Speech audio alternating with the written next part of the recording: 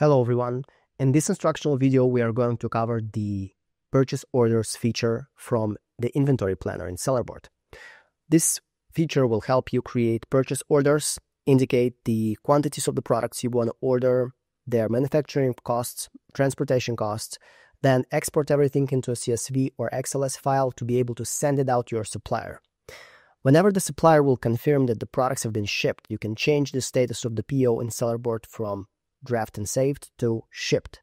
And then, whenever the products will arrive at your prep center, if you're using one, or directly to the FBA warehouse, then you can change the status of the PO from shipped to closed. Why is that needed? So, in this fashion, you will get your numbers updated in the inventory planner, in the ordered column and in the prep center column.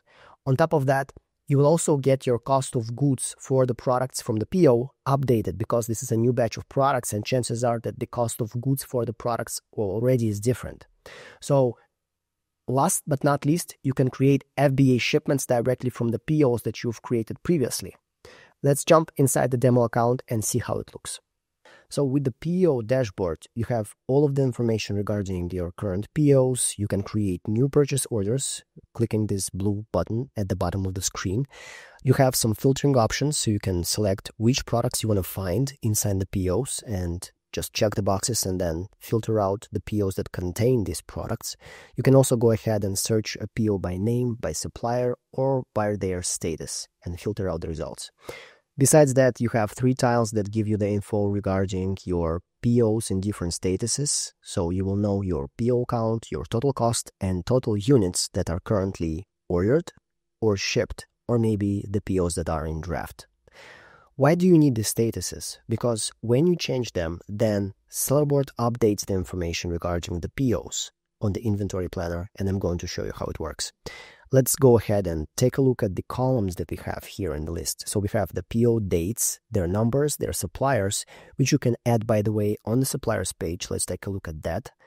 On the suppliers page, which is basically a notebook with information regarding all your suppliers, and you can input info regarding their name, contact details, and the currency that they're working in. Let's jump back to the POs, and over here, you will have, as I mentioned, the supplier, the products inside the PO, total units ordered inside the specific PO, the total cost, estimated arrival date, any comments you need to add. Maybe you will link FBA shipments to specific POs, which you can do.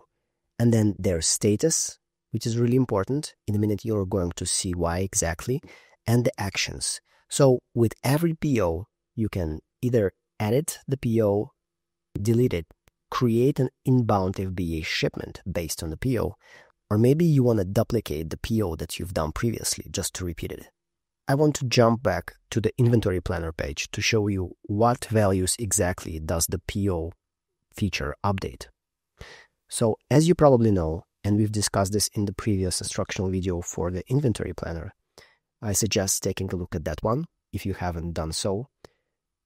You have your FBA and FBM stock that is pulled by sellerboard from Amazon, and also you might have some of the stock inside a prep center. So these values right here, you normally input them either one by one for every ASIN by hand, or you can use the import function to upload this information in bulk.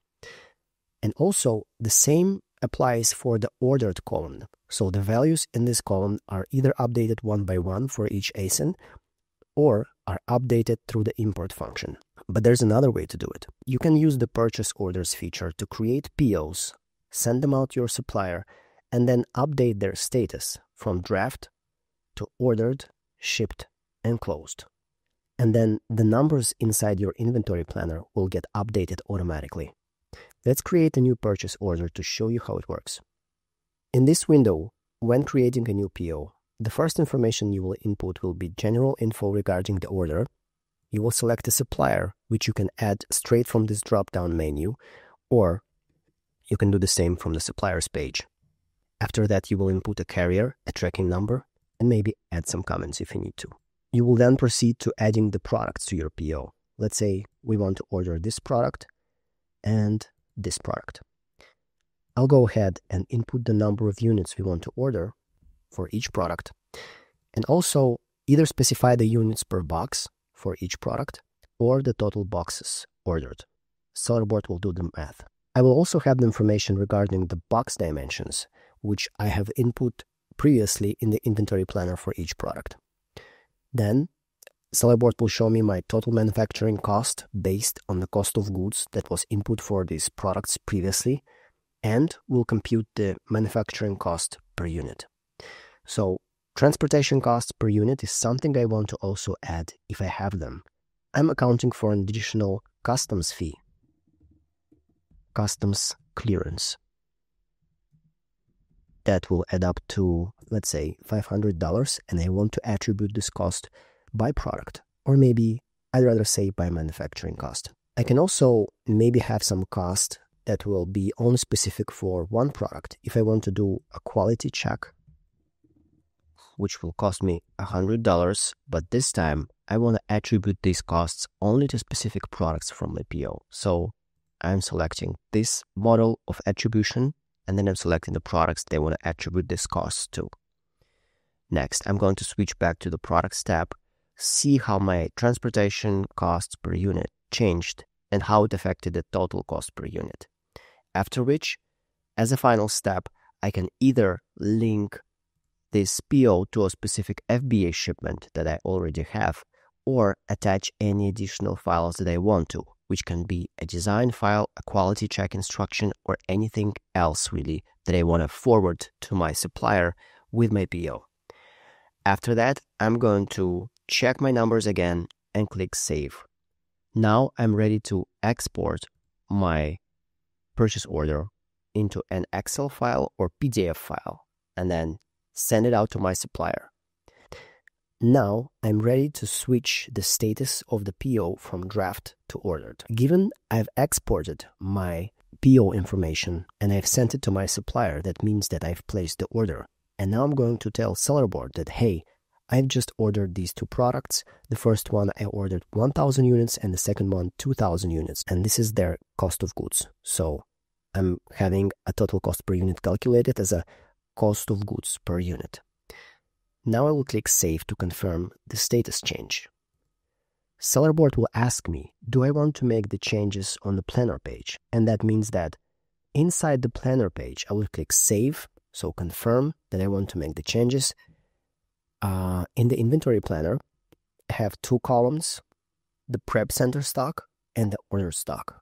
If I just ordered two products, then the values for the ordered quantities will be added here. Let's jump back into the purchase orders.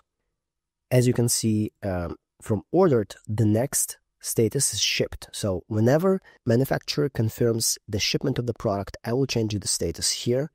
If any changes need to be done to the PO itself, I can do them over here. And then I can click Save to confirm that, okay, these products were shipped. After receiving the products at my prep center, I will click on the closed button to change the status again and hit Save. Now, Sellerboard will ask me three things.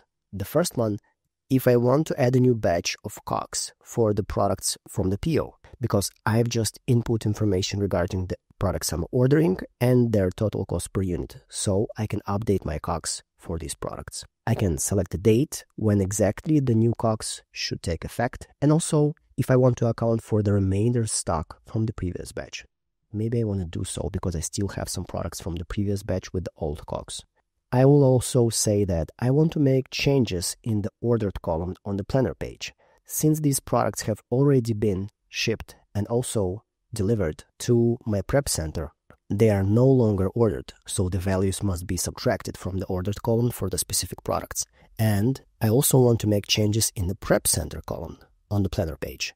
Since these products have already been delivered to my prep center, and I can select which one if I'm working with several ones, then the values must be added from the ordered column to the prep center column. Then I will click Save. So as you can see, the PO feature allows you to create POs and update the values for the products that you're ordering in the ordered column and in the prep center column of your inventory planner. So these two columns will be updated for you. And another important thing, is the fact that the POs update your cost of goods for you on the products page.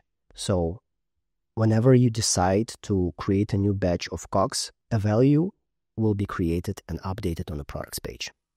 Jumping back to the PO section, one more important thing I want to show you is the fact that based on a PO that you've previously created, and you have a list of all your POs over here, you can create an FBA shipment. So if I want to send these products to my FBA warehouse, then I can go ahead and create an inbound FBA shipment. Immediately, I will start the process of creating an FBA shipment. We'll cover this topic in the next instructional video.